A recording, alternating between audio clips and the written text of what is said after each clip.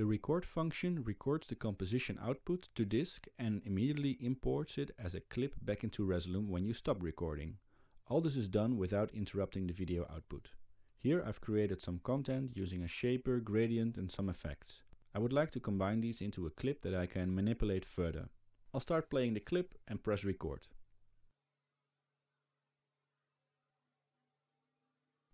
Press record again to stop the recording. Now I can trim the recording to make a loop and move on from there.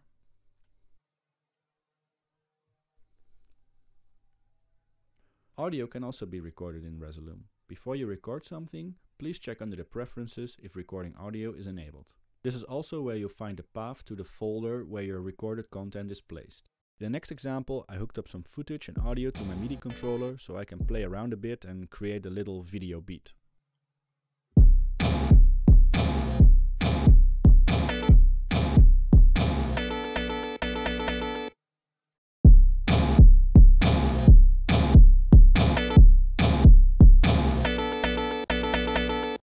As you can see, the recording function in Resolume has many applications. I hope you liked this video, and I'll see you in the next one.